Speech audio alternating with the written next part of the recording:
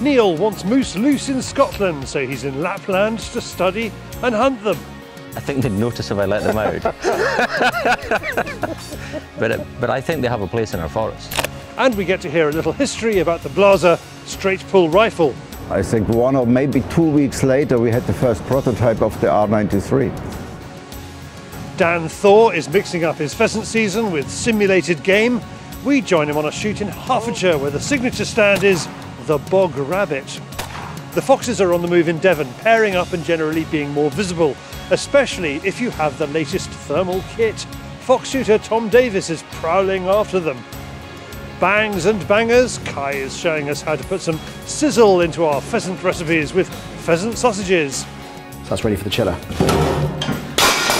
And thinking of a second-hand PCP, James Head from airgun shop Crackshot gives his expert tips on what to buy and what to avoid. We're giving away a new green Rannoch jacket from Jack Pyke, priced at £69.95. David is on the new stump, and James Marchington has hunting YouTube. Welcome to Fieldsports Britain.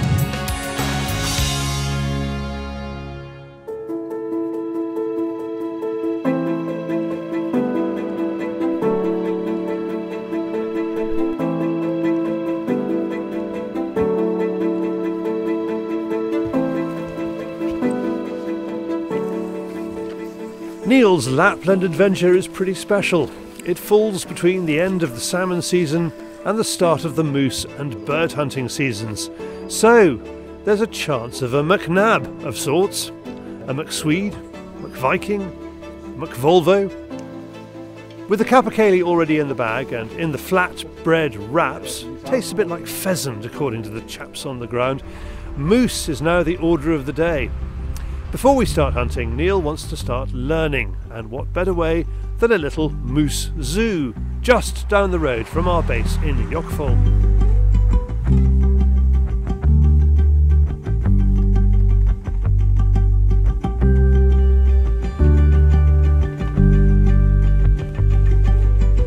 Here I have a big boy, his name is Oscar. Wow. And he's a nice boy. And many girls, when they come in here, ask me if it's possible to kiss Oscar today. Yes. Of course you can kiss. And if they can't kiss Oscar, do they kiss you? Yeah, no. And this is Franz. Okay. He's 3 years old. And this is a female. You see, a female and no geweih. Yeah. And what are the characteristics you're looking for? Are you looking for something specific in the bulls? What is a good one? What's a bad one? When you have these for visitors, they cannot be angry. Yeah. They must be very, very kind, and you see so kindly they are. So this little one, he was, I think, 3 kilos when the baby's born. But when they drink milk from the elk, they grow 20 kilos every month. Really? So in 5 months, with the snow coming, she's 100 kilos. Incredible. Yeah. But Oscar is so strong. That is the law in the forest. It's always the biggest and strongest boy. He makes the babies. Yeah. So how long will the old fella live? How many years? 15, 20? Yeah, 20, a little more than 20. More than 20? More than 20 years. Wow. They're living a long time. Do you think you have these animals in Scotland in the future? I hope they do. I hope they do. If they want to bring back a natural environment, they can't cherry pick. They can't say, I like this animal, I don't like that one. I think if you do them all or you do nothing. The big craze at the moment in the UK is like Europe. They want wolf, wolf, wolf. Wolf, yeah. Yeah. But with so many millions of sheep, it's a problem. You cannot have wolf. No. You have some wolf in this area? Not many, because it's licensed to shoot them, because here is so many reindeer. Yeah, and they kill them. It's important. Yeah. I think deer, it's a spiritual thing, David, being close to them. And we spoke to the man that has them a few moments ago, and he was saying he needs deer in his life. I have deer living outside my house. And I just think there's something quite fascinating and addictive about them. The moose are an interesting species because formerly they lived in Scotland, and in all this rewilding that goes on, it fascinates me that they talk about lynx and they talk about wolf and restoring natural order. And to my mind, that animal there is a missing ingredient, because in the natural forests of Scotland, the moose existed. What is interesting is the effect that climate will have on them, because they do well in the Arctic countries. So they're spread through Scandinavia, Alaska, parts of North America, Russia. And how would they cope with climate change if they were reintroduced? But as a passionate deer guy, I'd love to see them back. My intention long term is to have some of them. But unfortunately at the moment they're considered a dangerous wild animal, which is fascinating when culturally people think letting a lynx go is absolutely fine, and that's not a dangerous wild animal. So I mean, you can see they look dangerous wild animals. We feel threatened to it here. Yeah. But I think for mankind, the sheer presence of an animal of that size is good for us. Yes. I think we need them. We need them. You said that these are more ancient than red deer. So in evolutionary terms in Europe, these guys have been knocking around a lot longer. So them and the roe deer, in evolutionary terms, in the habitats of Europe and the UK, are older species. So they've been around a lot longer, and their adaptation is probably to a quite different climate to the one we have today. But you can see that they're coping with it here. The challenge is how well they'll cope with it. You'll know this. You'll probably give me the kingdom, phylum, genus, everything else. Alcus. Okay, Alcus. Yeah. But as so they're cervidae. They all belong into the group of cervidae. So they are deer. But, they are deer. Yeah, absolutely. That means they'll do the same thing as deer do when it comes to forests, though. So that's why Scotland's not going to really open their arms to them. Well, but the trouble is, if you want natural, you want natural.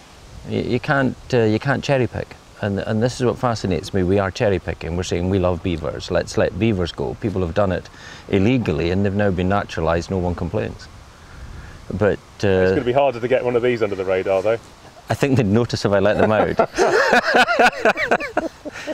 But I think they have a place in our forests. If we are going to have natural, functioning, healthy ecosystems, these guys need to be there. So we should have them back. It was interesting, he was saying about the nutrition of the elk milk. Calves are growing at the rate of 20 kilos a month. So by the time the harsh winter conditions come in, that'll be 100 kilos. The crofting farming side of me makes me think how viable these guys would be as a farm meat product. So don't be surprised if I tried to croft moose. There could be a moose loose about this house. Oh, someone has to say it. Yeah, absolutely. Look out for Rowantree's organic moose milk coming to a dispenser near you. With our moose masterclass done, it's back to Yockford to get ready for our hunt. As well as a blazer drilling, Neil's also been loaned a more familiar bit of kit, the R8. 270. Years ago I kind of went off the 270 because when you're doing standing shooting, very often what you would get is you would get muzzle flip, and if you were shooting in woodlands, the animal could go out the side as you fired the shot and you'd have to work a bit harder to see where it had gone if it was rib shot. Now with the moderator on it, it's made the 270 an attractive calibre again. An awful lot of people that had stopped using it have gone back to it. I haven't shot anything with a 270 in about a decade. So let's see what happens. There's a lot of revisiting going on this, yes, isn't there? Isn't there? Absolutely. No 270s and no salmon fishing. I'm back doing both. Why do you shoot the blazer? What is it that's different about that rifle over other products? The thing I like about the Blazer rifle, and I've used a lot of different brands over the years, the quality of the steel, I think, for me makes a difference. And people will say, why?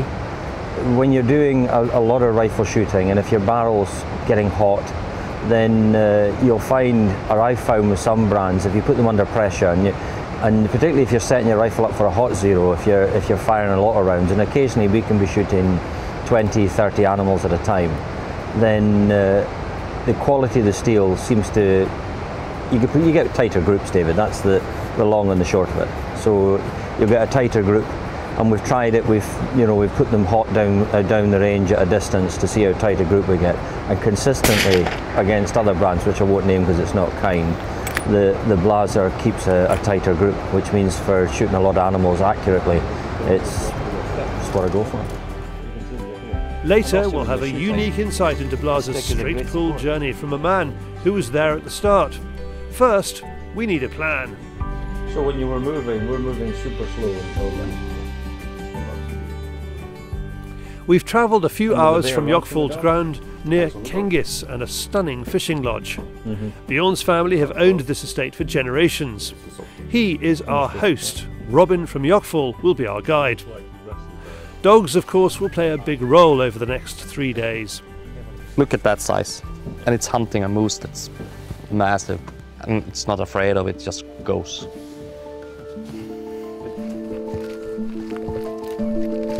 Once in the hunting area, Robin takes a moment to wish his dog safe travels. This is no walk in the park. It's a dangerous life for a moose dog as well. You never know if it will return. So I always just wish him luck and so on. Because I have lost dogs before. And I regretted that I didn't do this before. Så, ska vi jaga Kisse då? Ska vi jaga Kisse? Va? Va? Ska vi jaga Kisse? Stanna. Ja, skitjakt. Ja. With the elk hound hunting, Robin is able to track him using software on his phone. However, they're not totally reliant on tech. Perfect wind at the moment.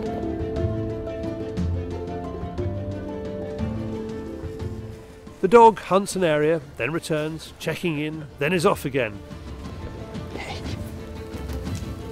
We trek through beautiful forest. Some is natural, some plantation. We also cross expanses of wetland. They're dotted with hay racks. We learn that big grants are paid by the EU for hay to be taken off here by hand. All these swamp areas were taking down the grass and fed to the reindeers.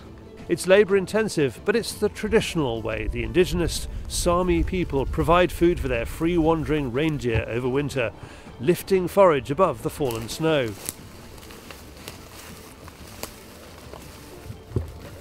After a couple of hours and a couple of kilometres, Robin says we're on a moose.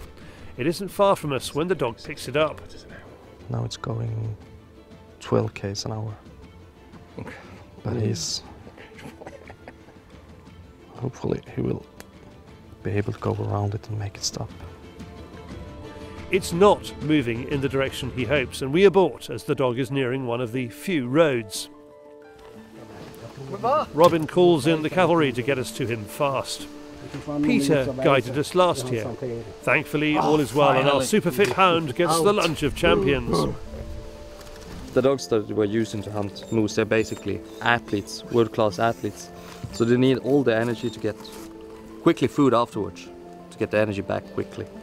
So I usually use kind of a canned meat from Royal Canin Rickery. You could say it's a banana. So you're not supposed to eat, even if you're a human or a dog or who else, if you have been training really hard, you shouldn't eat immediately after a big meal, but you should have something in you quite quickly. And this is a powder, it's basically rehydration, so you bind the water a little bit better in the body. And it helps the dog to recover a lot quicker. And I also put some water in it so you get even more. And I have noticed that it has a big impact on the recovery of the dogs when I do this. But the dogs likes it. Cool. With everyone rested, we're off out again. More kilometres, more monitoring. Being in the company of Robin and other locals, Neil is getting a sense of how hunting works here. Significantly, they are responsible for managing the moose numbers. Government is at arm's length. How many sort of moose would you expect about in this area per square kilometre? Where I'm hunting, we have one moose in 1 kilometre. What do you call it? Kilometre square, yeah. Kilometre square, yeah. If you go back 10 years ago, we had 7, 8, 9 mooses in that area. But 10 years ago, the government decided that we should lower the population of mooses. So it has been doubled to get the population down. It has been a good thing that they did it, because I believe it was too much mooses. It was mooses everywhere. And it was bad for the forest industry, a lot of car accidents. I'm a spare time firefighter, so I had to go out on car accidents all the time.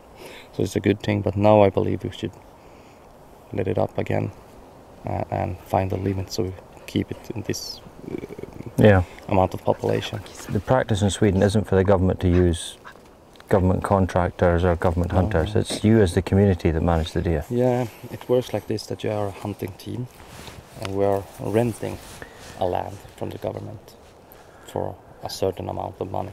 and then we pay for every moose that we shoot.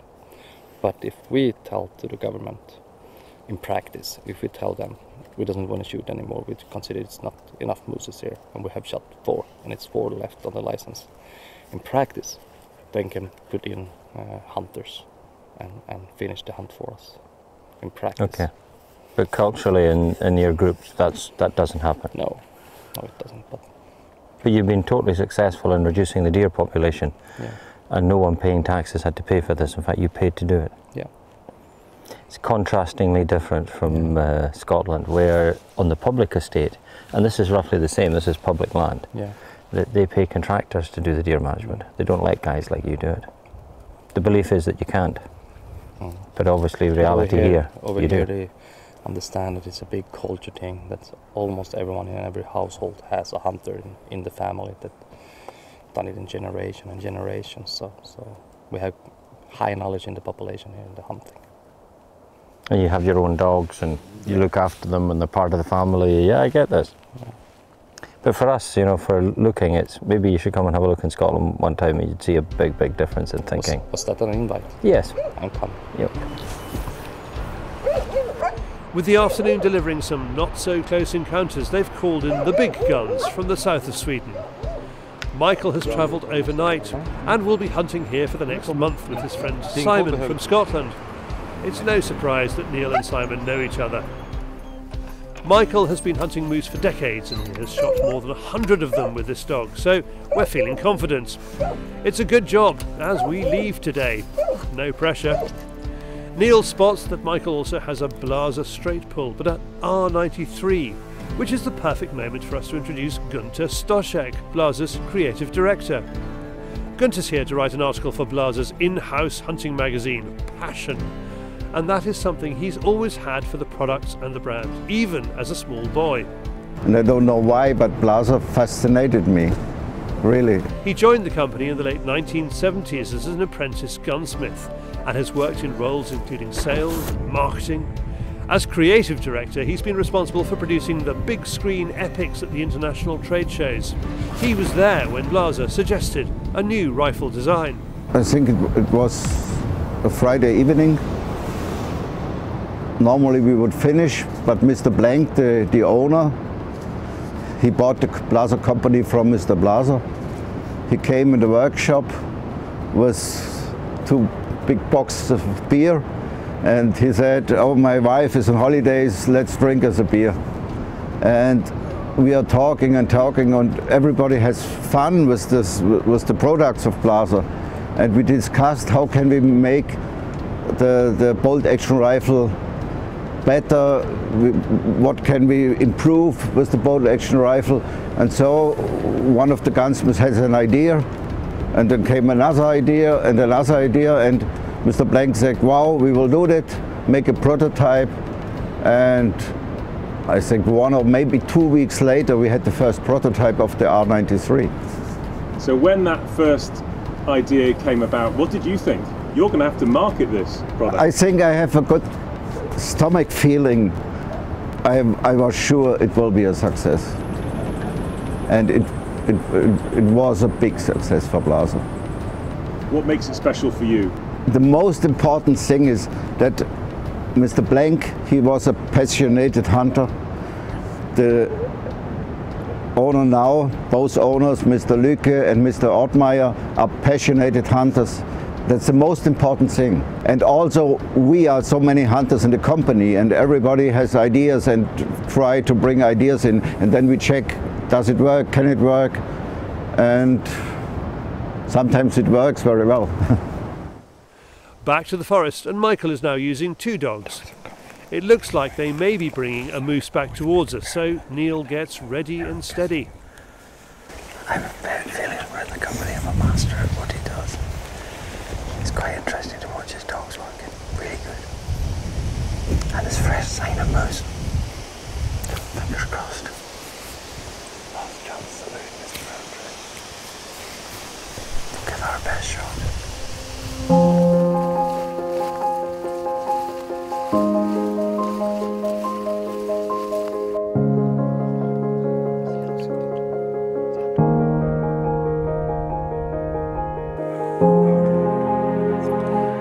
Sadly, the moose has other ideas, and so do the dogs, which eventually head off into a neighbouring estate.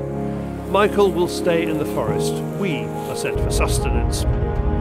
With time ticking by, we hear that Michael has a moose cow and calf in his sights. There is no way we can join him.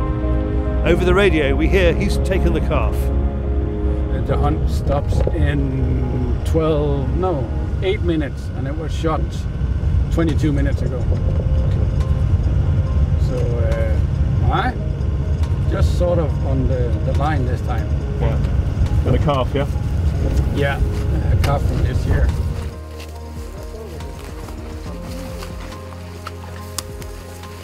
How long do you have to wait for the opportunity for a shot? I was close for almost 2 hours. How are you doing? Wow. Closer than 60 meters. And 2 hours at 60 meters? Yeah, but she was protecting the calf all the time.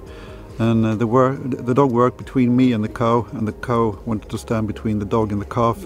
So it was locked positions for a long time.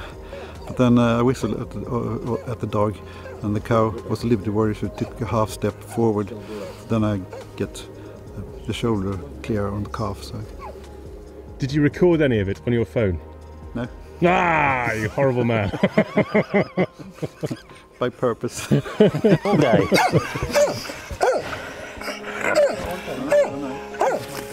Yes.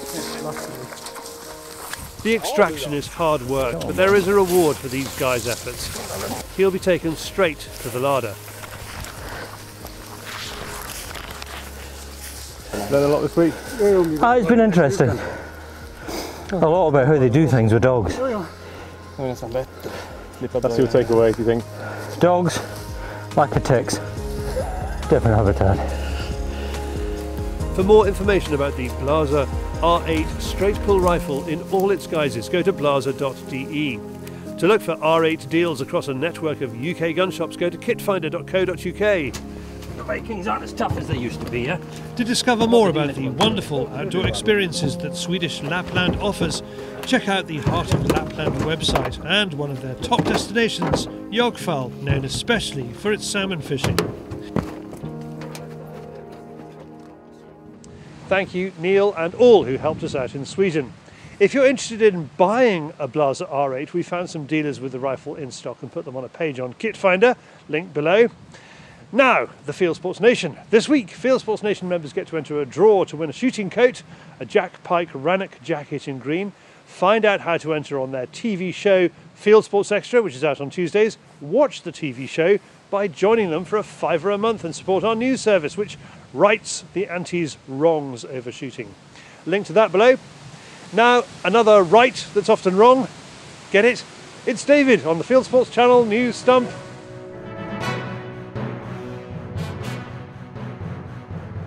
This is Fieldsports Channel News. The next stage of the Westminster government's attempt to ban lead ammunition closes on Sunday. The 6th of November 2022 is the deadline for the Health and Safety Executive's public consultation on a proposed restriction on lead in ammunition. Anyone can take part and explain their support or opposition to the ban that the government wants to impose. Link below. Devon and Cornwall Police is sending out an email to all applicants explaining the chaos surrounding firearms licensing. While other forces have run normal firearms licensing throughout COVID, Devon and Cornwall Police continue to blame the pandemic lockdowns for the collapse of its service. Its email refers to weapon instead of firearm, showing a misunderstanding of the licensing process. It refers to legislation when it means statutory guidance. It mentions delays in licensing, but not the delays of up to 2.5 years that some shooters have suffered. It goes on to beg gun owners not to contact them. The breakdown in gun licensing service, which covers Devon, Cornwall and Dorset, is threatening local businesses. One gun shop in Devon has had to diversify into selling barbecues. There is a lot of individuals out there with gun licenses that haven't been renewed. There's a lot of individuals out there that are still waiting on variations. I've got many customers that have been waiting over 2 years for grants, over 2 years, which is totally unacceptable. So what are you doing to rectify the problem, more than trying to explain to me why there's a problem? A new video showing the reality of eco-tourism is even appalling hardline animal rights activists. The film shows lions catching and killing a topee, or hartebeest, as safari vehicles and taxis hoot and jockey for position around the kill so that tourists can take pictures. Hunting organisations condemn the actions of the drivers and onlookers. Herman Els from Sustainable Use Coalition of South Africa says that the film shows how much more damaging ecotourism is than hunting. We can't see that as conservation, irrespective of the money which goes into Serengeti and that which is important for conservation. That just cannot happen. A woman wrongly implicated in a hit and run on a hunt sab says the same sabs are now threatening her life. An estate owner accused by hunt saboteurs of driving a 4x4 suspected of a hit and run denies being involved. The woman who runs a historic countryside wedding venue reveals she is now receiving death threats and is in fear of her life. Saboteurs posted a video showing an animal rights protester being run over by a vehicle. Footage shows a woman in her 40s being knocked down by a 4x4 while trying to disrupt a hunt. A local hospital released her unhurt. The Packham Three need support. The three men facing court action from the BBC TV presenter Chris Packham for libel over articles in Country Squire magazine need to raise around £250,000. As part of that, they're holding charity auctions on 2 auction websites. Lots on offer include a hosted dinner for 8 at a private club, donated by Bailey's Hunting Directory, an Aston Martin driving experience, various shoot days and a gin tour. Link below. The Scottish Government is expanding its land reform scheme by buying up estates. Forestry Land Scotland is thought to be paying £25 million of taxpayers' money to buy the Glen Prosen estate in Angus. Formerly a sporting estate, the Scottish Government will reduce wildlife management and turn it over to forestry. The Scottish Government, which refuses to comment on the purchase, also appears to be breaking a promise to avoid secret land deals, following a trend of wealthy landowners living abroad and selling their property for environmental projects. Animal rights activist group PETA says it will sue the Ministry of Defence for refusing to replace bearskin caps with fake fur. The group claims that the MOD has failed to consider its synthetic replacement. PETA says it's campaigned for fur to be replaced with a substitute since 2002. In February, the MOD said the guardsmen take great pride in wearing the current cap. A vegan blogger has put out a film defending trophy hunting.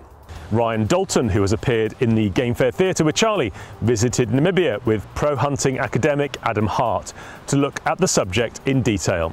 Antis have attacked him online for the film. Sami reindeer herders in Norway are facing new dangers.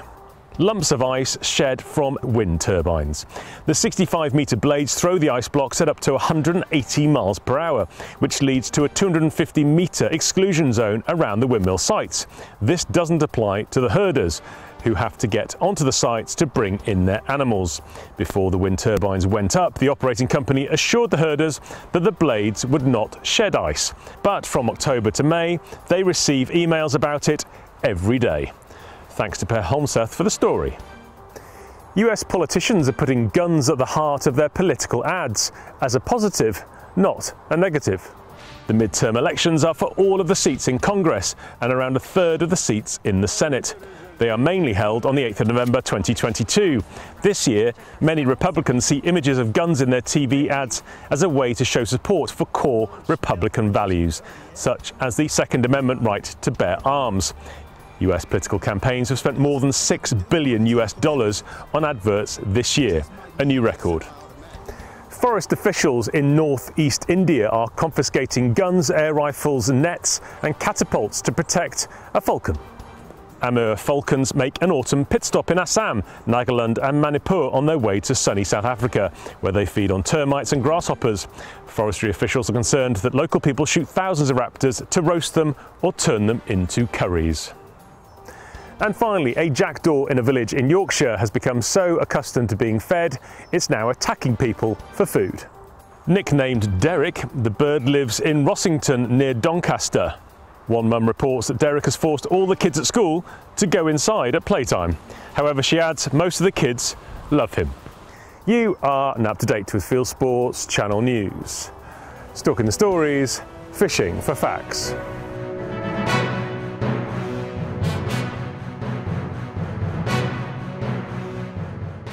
buying shooting kits? Then head to Kit Finder and our team will help you find the right product at a fair price from dealers all over the UK. Kit Finder, the shooting kit comparison website. Thank you, David. Next, Cai Ap Bryn continues his culinary journey with the help of a butchery kit supplier, Weschenfelder. This week, it's pheasant sausages.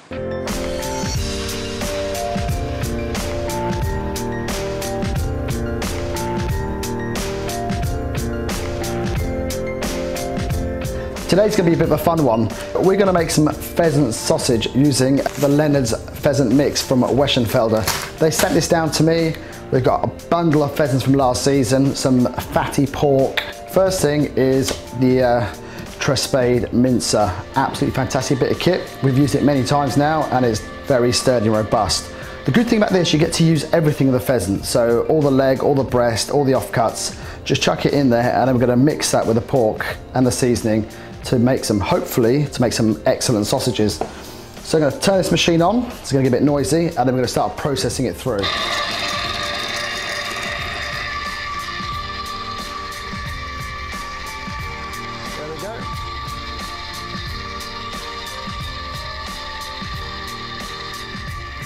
So we've put the pheasant through once. I like to put it through twice. And I've got fatty pork mince here from my local butcher, which has been put through once. Just going to mix it all together. Have you ever seen a pheasant pre-prepared mix before? No, I haven't. Quite cool with the fact that people are catering for that market, really. Yeah, no, absolutely. And, you know, people don't really know what to do with them. And by utilising not just for roasting or kind of pan frying the breasts, we can make them into delicious sausages and burgers and everything else. So the fact that this is available and easy for people at home to make, you know, all the kits here, all you have to do is go online and order it and then just keep buying the mix. And not only that, if you're adventurous with your cooking at home, you can go on from that and just tailor everything to your own taste buds. Right, let's put this cold water in with this. It's a bit messy now, but wow. It might take me a few minutes. Serious amount of sausage, mate. I'm going to mix this through, then when we put back through the mincer, they'll also mix it through for you as well.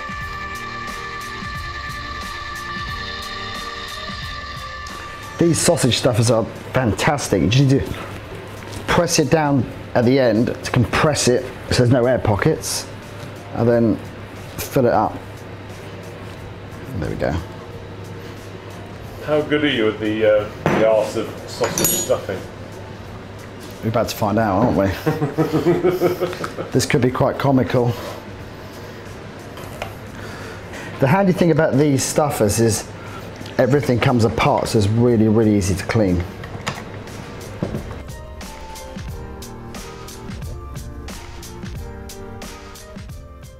So what we're going to do now, we're going to tie them up. So I'm going to just break them into threes and tie that, push that through. There we go, okay. So here we go, let's see how these tie up. I didn't realise I was going to get this for the demonstration. Well, don't count your chickens yet.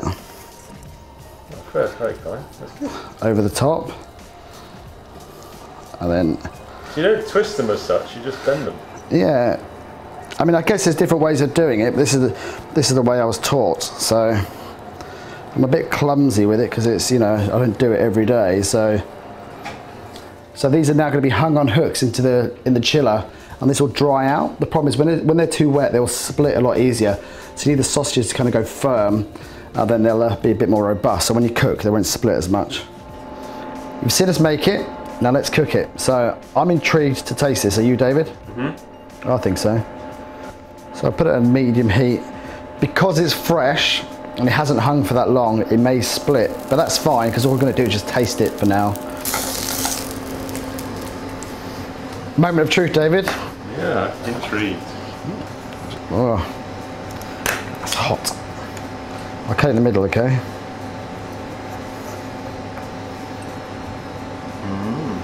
Looks nice, doesn't it? Smells really nice. Smells really good. Really fragrant, isn't it?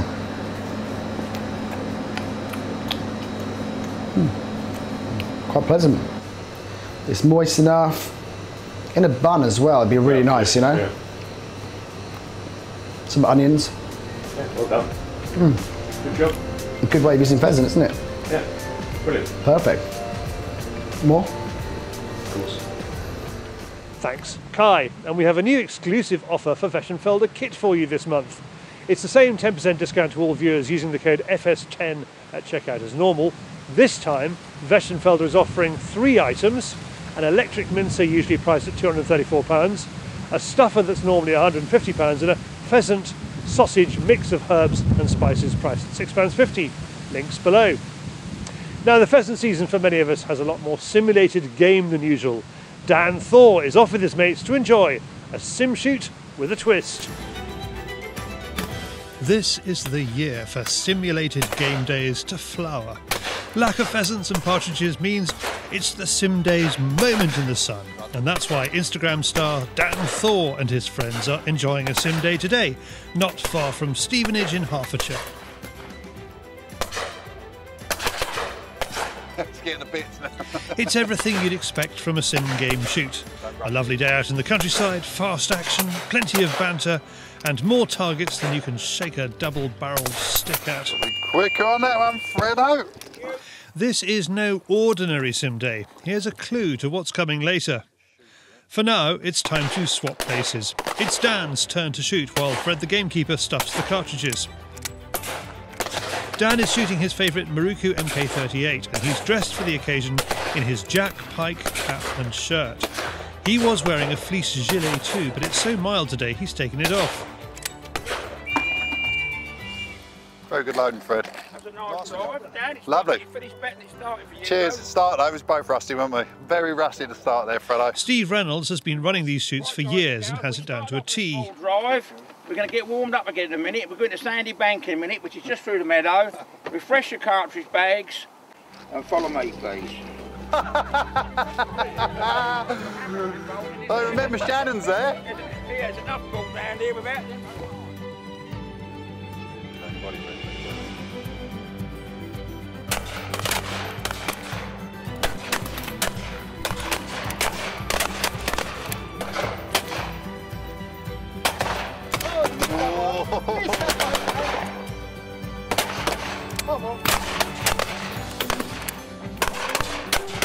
Quick. Oh, a little bit of dust. Come on, we ain't got the day yet. Thank God for that, mate. That's all. They do come out that side pretty quick, don't they? Next up, it's the grouse butt. Dan reckons that tactics and teamwork are going to be crucial on this one. Well, personally, you want to take it in turns. So the guy on the left wants to just concentrate on the left bird, guy on the right. But when you're watching them two, they're both shooting the same clay. So when they're unloading, birds then getting away. So you literally want to try and work as a team and just concentrate on one. If he misses it, then go for it.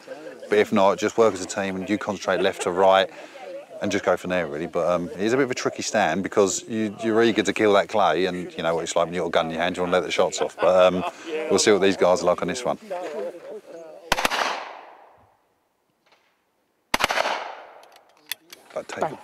Yeah, don't be too quick just in case you do think. You literally, like you say, halfway between. But like I said, when mate's unloading, both unloading, they're both slugging with a bird. But if you get like, he should load up now while he's full up, then you're going to get them on. Clear the guns, please. Well done. It is Dan's chance to put his theory to the test.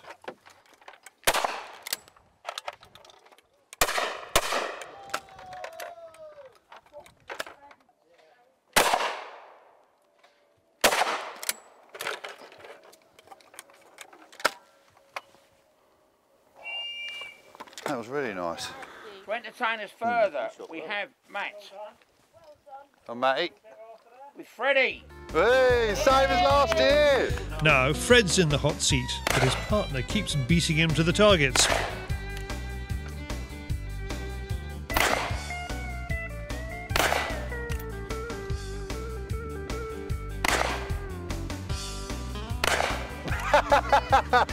He's saving on cartridges, that boy. Hey!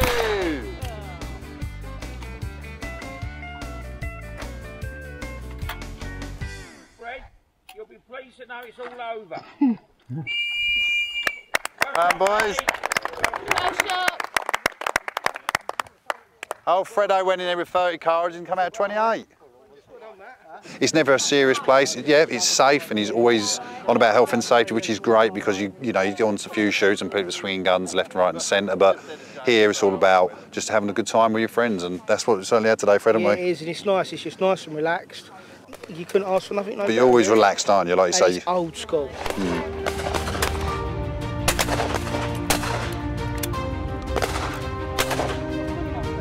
on, don't worry about that.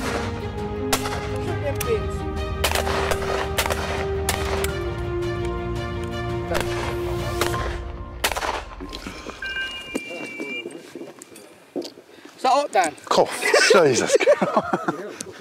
What do you think of that one then, Fred? Yeah, it was lovely. Now's when the fun begins for the rabbit on the toilet. We've had Park Meadow, we've had Shingle Bank, we've had the Poplars. We're calling this the Bog Drive for reasons as you can see. So you'll just need 10 cartridges in your pocket. Please come up and stand behind me and join in. Let's have a bit of fun. Chase the rabbit and knock its snout off. Okay. Okay? Pull.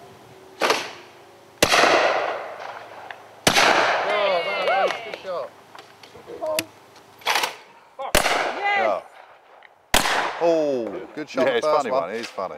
Look at the speed it goes out. Look. Be afraid of the orange ones. He's good at shooting that one. Lovely shot. Nice shot on that first one, Davo. Pull.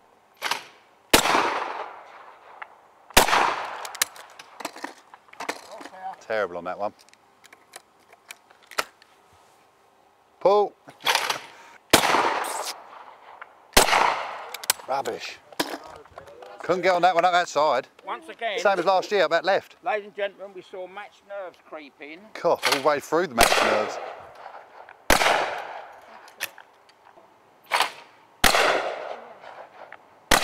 Shot, Fredo.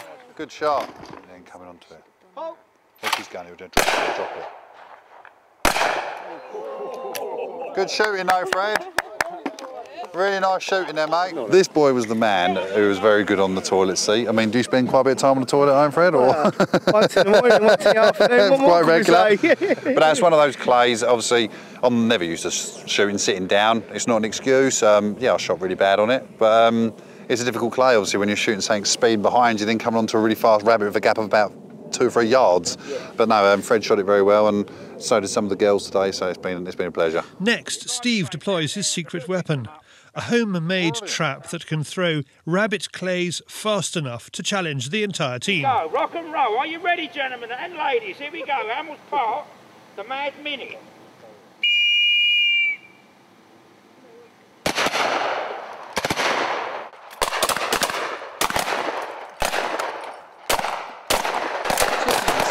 They come out quickly and you go.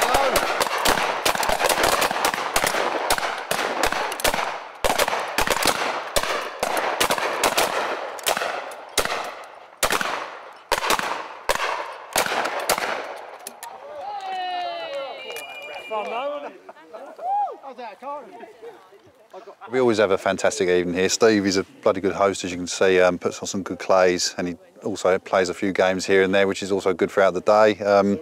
Everyone seems to have had a bloody good day.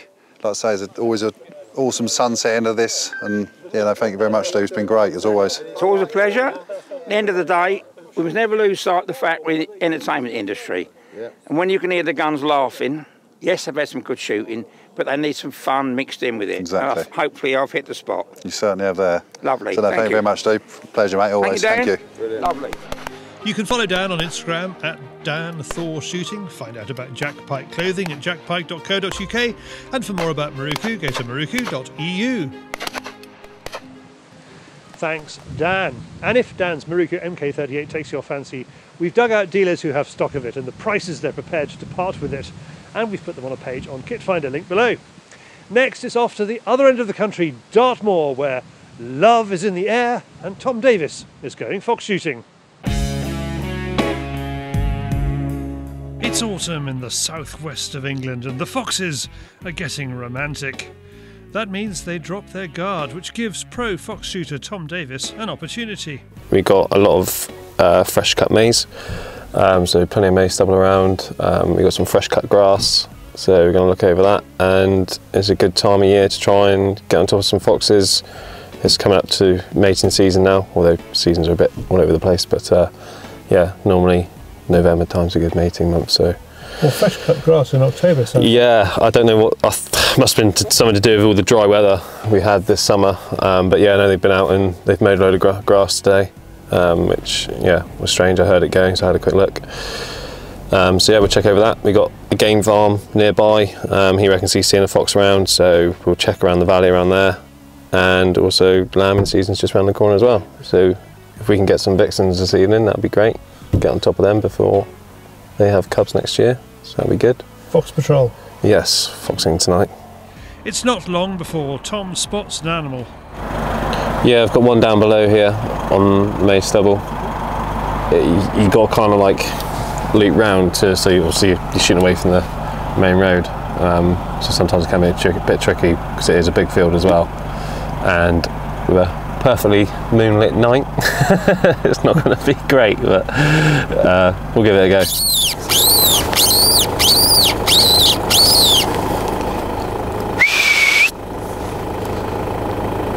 Hey!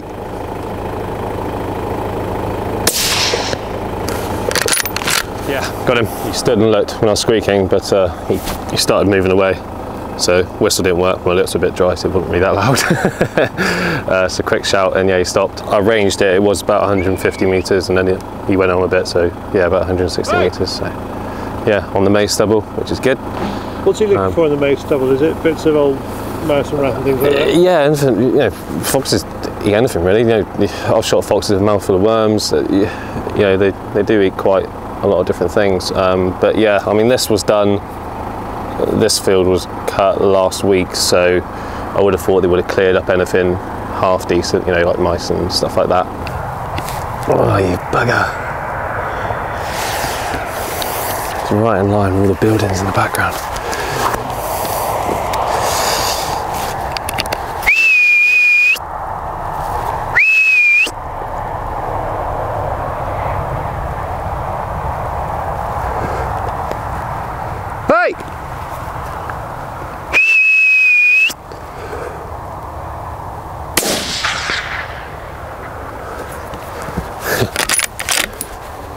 I didn't ping it, it must have been a bit further than what I thought, because he's dead, but he ran a little bit before he dropped. But yeah, roughly 250 metres. But yeah, it's a funny one that. When we stopped over there, I switched the engine off and he spooked. To be fair, normally I would, like when they're out in the field, if I'm in the truck driving, I keep the engine running, just that bit of sound just takes me over, and we've got the road behind, which does help as well. But yeah, no, he did spook. Nothing wrong with the shot, he just ran. You know, I'm using 75 grain VMAX. So yeah, I was quite surprised that he ran that far. Another one down, same field, which is good. There was another one here, which I'm presuming they're pairing up, but I can't see that one unless he's gone into the valley. So we'll have a quick whip round so we can find that one. But yeah, I'm going all right so far, considering the moon. That's one of the good things about the pulsar merger that Tom is using. The rangefinder is especially helpful in the dark, but only if you remember to use it. Two rabbits perfectly lined with each other. We drive on to the edge of the game farm to find the next fox.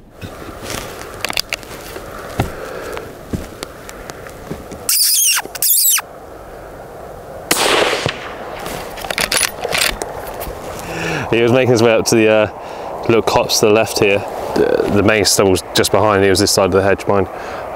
So yeah, before he got to the copse, I done what I had to do.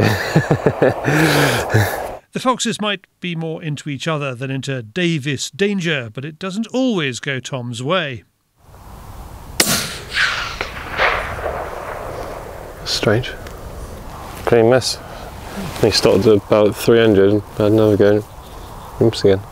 But it was only 190. He's not limping either. We take it as a sign. It's been a 3-fox night thanks to a combination of pulsar thermal and lust. If you want the pulsar, there are links below. Lust?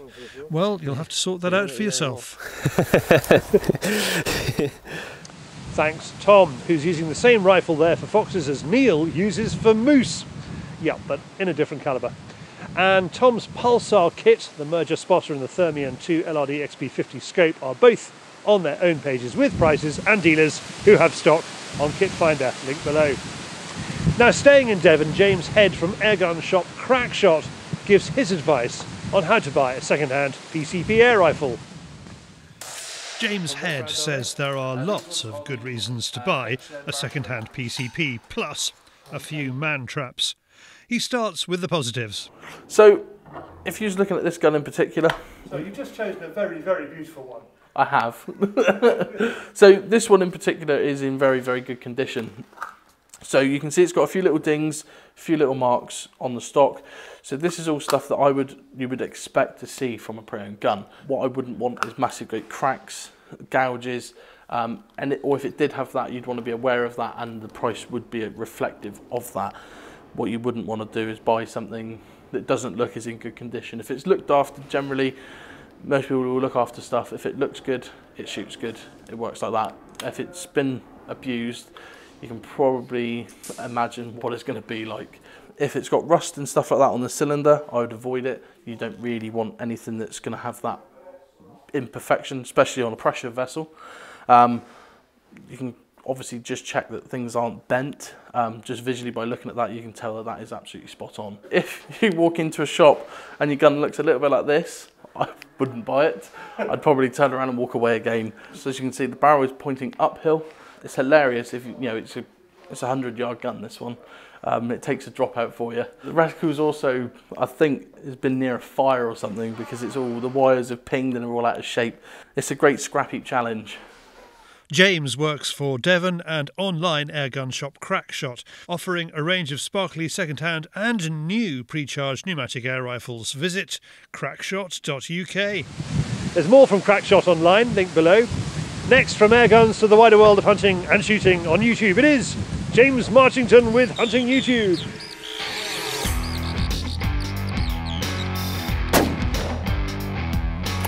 This is Hunting YouTube, which aims to show the best hunting and shooting videos that YouTube has to offer. First up, Ratty from South Island Rifle Walkers heads into the mountains of New Zealand in the rut for an epic 12-day solo hunting adventure. Over in the USA, Wyoming predator hunts are using their dogs to lure normally wary coyotes into shootable range. A different type of dog work on this Turkish channel, where they're flushing out wild boar to rifles, even breaking into a sprint to intercept the quarry. No dogs here on Hunting Masters Official in Pakistan. They're hunting cattle egrets with a catapult and making some impressive shots. Meanwhile, Caddyshack's Wayne Martin swaps his slingshot for a 12-bore to tackle some lovely driven partridge and duck at Ripley Castle in this film from Jack Pyke. Chris Parkin reports from the recent Viking Arms dealer event at the West London Shooting School, showcasing Leupold optics and a shiny new lever-action Marlin rifle in 4570. South Somerset ferreters kick off the season with an action-packed day ferreting a 250-yard hedge. Chaff gets a bit carried away and almost gives himself the proverbial poke in the eye with a sharp stick. Finally, it's always interesting to see a foreigner's take on hunting in the UK. Here's Ovini Expeditions going after muntjac and Chinese water deer in England, and loving every minute. That's it for this week. We've put all these films into a playlist for you. Click on the eye symbol top right or check this film's description. If you have a YouTube film you'd like us to pop into the weekly top 8, email Charlie the link, charlie@fieldsportschannel.tv. Well, that's it for this week. If you haven't done so already, please whiz over to our website, fieldsportschannel.tv, where you can click to like us on Facebook and on Instagram. You can follow us on Twitter, subscribe to us on YouTube, pop your email address into our register page, and we'll contact you about this show. Fieldsports Britain is at 7 PM UK time every Wednesday, and this has been Fieldsports Britain. Good hunting, good shooting, good fishing, and goodbye.